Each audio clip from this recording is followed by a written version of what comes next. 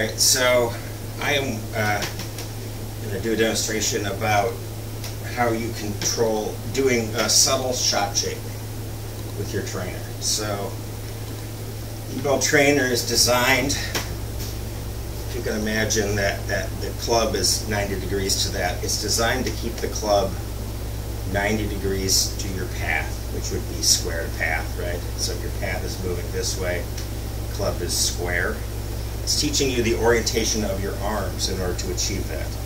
So you can see if my arms, if the one goes above the other one goes above, now I'm opening the face and closing the face, right? So this naturally wants to move you toward a neutral relationship between those two things. So those of you with giant slice and pull hook, this is a great tool to help that. And where you're paying attention to is largely this. That's what you're learning to not do, twisting and turning of the arms through the ball. So, but let's say, and then what you need to do is learn, so you have that, you feel that in your body, how that works, how your arms are working, how you're moving that, and then you need to figure out what neutral is for you. So for me, I kind of like to take this, put it under a little bit of tension, and just let my hand go where it goes, and then I feel like that's neutral for me. So, I've got my neutral grip, which I think you can turn the club in your grip to change, to create shot shape. I feel like it's already so hard to get, for me, to get a grip that's right, that I would rather leave my grip alone and do it differently.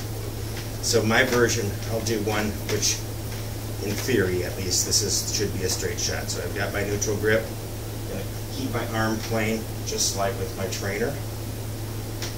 My arm plane together, right? Not a great shot, but probably relatively straight. So there's that one. Now, if that's square to path, now that's close to path, right? So if I take my trainer again, say I like hitting a draw. And this is the reason why people, I think, it's not often the grip, it's often the shape of where they go, right? So, draw, make it really bad, it's a pull hook. But if you want to hit a draw, take and just subtly close your face to path, which is just letting this arm move a little above this arm. Now you don't want to lose it or really go with it. So, and it's obviously happening here. It's not happening there. But if you have the intention of getting to here, you'll be moving subtly toward that, and you'll get a degree or two of face closing through the ball, and that'll produce a draw. And then the reverse would be, if you want to hit a fade, change my finish more to that. So go back the same, go back perfectly on square, face, square to path, go back the same, but then in the finish, you make your choice, straight, draw. So feel that, feel how your arms are working. So in this instance, you're paying attention to the orientation of your arms through the ball. That's what's going to control the face, assuming you find a neutral grip for you, right? If you have a grip that's very strong like this won't work. Everything will be a pull hook. So we're working on a very neutral way of approaching the golf swing. So I'm going to do, I did do one, I'm going to do draw, which is going to be for me, I'll square up that way. Fade is going to be a finish one like that. So we'll try the three.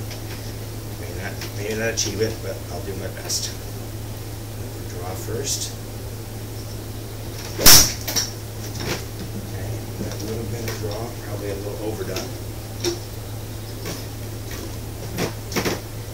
And obviously, if I was going to hit a draw, I wouldn't start a draw toward the middle and then go. I would aim it to the right and bring it back, which maybe I should actually try that. So I'll try to aim these shots. So now, orienting myself a little bit to the right, and then my intention is now to hit a draw, go back square, finish. Just more that way.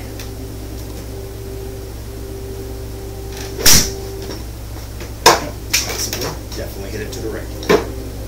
Let's see if we can get the shape. And then the third one is now same grip, same position, but now I'll just orient myself a little bit that way first. And then as I come to the ball, I'm going to change my plane, the orientation of the face that way. So I'm going more that way. The ball, going back the same, coming through that way.